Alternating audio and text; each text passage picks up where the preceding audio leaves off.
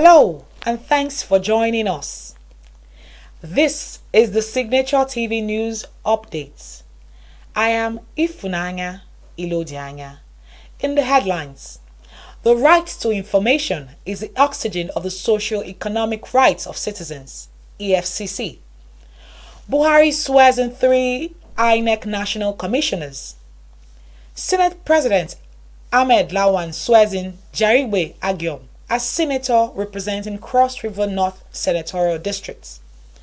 And now the details. Jeff Onjemfu, the Assistant Director of Freedom of Information Department of the Economic and Financial Crimes Commission, EFCC, said the right to information is the oxygen of the attainment of political, civil and socio-economic rights of citizens. Onjemfu made this statement while speaking on the 2nd edition of the Corruption Story Follow Us Fight Corruption webinar series on Tuesday. Onjemfu enjoined citizens to collaborate with EFCC as the Commission is poised more than ever before to lead the corruption fights. The FOI Act, which talks about what the public should know, the proactive disclosure of the things you do. Now, apart from that, we have the annual reports of the EFCC. The annual report captures the entire activities of the Commission, what the public ought to know about us. We don't hide anything. We tell you about our conventions, even to the extent of investigations that are ongoing, except for those exchanges which you can make disclosures.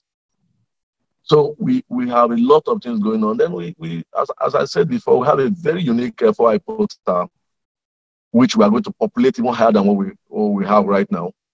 And we'll keep trying to do that to let the public have a public engagement, to tell them about the activities of the Commission, which is what we want to do, to lead the vanguard about the right to know, the right access to information about the institution, about the EFCC. Because as we rightly pointed out, Shao just pointed out, when people get to know that the right to information, having access to institutions and what public institutions are doing, then it will deepen the fight against corruption. The 3rd edition of the Corruption Story Follow Us Fight Corruption webinar series, supported by the MacArthur Foundation, will come up next month. President Muhammadu Buhari has sworn in 3 national commissioners of the Independent National Electoral Commission, INEC. They include Dr. Baba Bila, representing the North-East Zone, Professor San Adam, representing North Central Zone, and Professor Abdullahi Abdu, representing Northwest Zone. The swearing-in took place on Wednesday just before the commencement of the Federal Executive Council meeting, which held at the conference room of the First Lady's office of the State House. Vice President Yemi Osinbajo and Secretary to the Government of the Federation, Bose Mustafa, were among those physically present in attendance. Also present were the Minister of Information and Culture, Lai Mohammed, the Head of Civil Service of the Federation, Folashade Yemi Esan, and other ministers attended virtually from their various offices in Abuja. Senate President Ahmed Lawan has sworn in Jarigbe Agiom as to represent Cross River North Senatorial District. Senator Jarigbe took the oath of office on Wednesday immediately after the state of plenary. The oath of office was administered by the Clerk of the Senate, Ibrahim Dauda El Laden. Jarigbe, a member of the People's Democratic Party (PDP), replaces Stephen Ode as a senator representing Cross River North. His swearing-in comes on the heels of a court ruling in Calabar on the 30th of July 2021, which declared Jarigbe winner of the December 5, 2020 Cross River North senatorial by-elections. The troops of the Operation Safe Haven in Jos have cracked down the drug syndicate and recovered 248 blocks of substance suspected to be cannabis, estimated to about 7.5 million naira. Military Information Officer Major Ishaku Takwa said in a statement that the substance, which was tracked down on Tuesday, September 14, was concealed in a Toyota Camry car.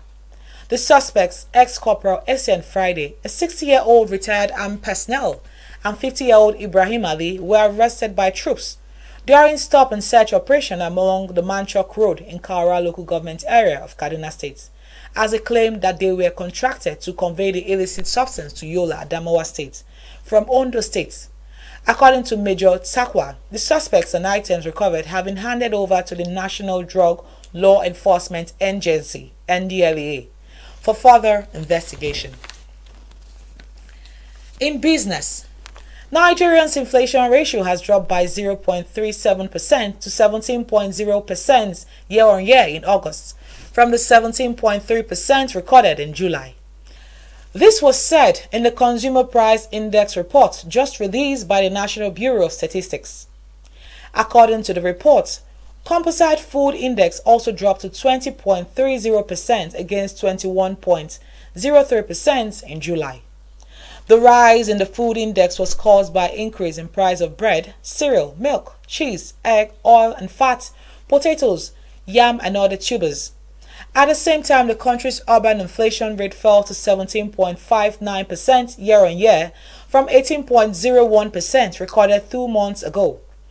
Rural inflation rate tempered to 16.43% from a previous 16.75%, while core inflation, which includes the price of volatile agricultural produce, dropped by 0.31% to 13.4% in from 13.72% recorded in July.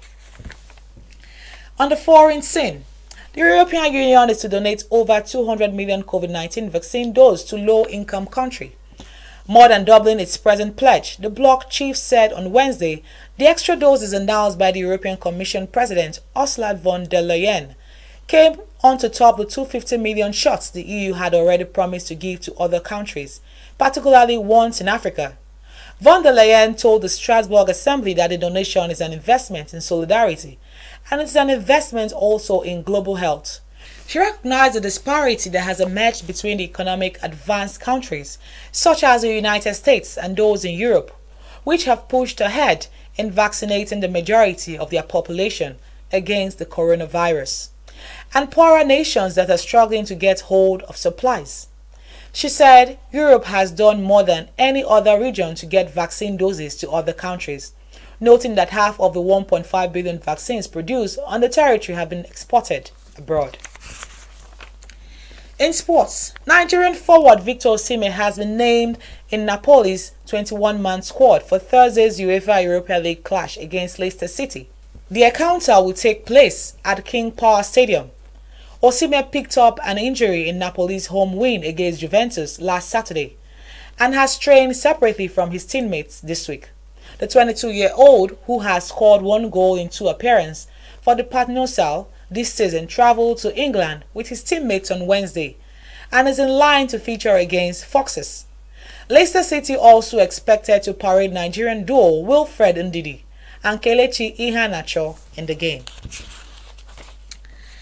Before we end the news, a recap of our major stories. The right to information is the oxygen of social and economic rights of its citizens, EFCC. Buhari swears in 3 INEC national commissioners. Senate President Ahmed Lawan swears in Jarigbe Agiom as senator representing Cross River North Senatorial District. Safety and security begins with you. Be patriotic. Report any suspicious activity to law enforcement agencies. Please stay safe.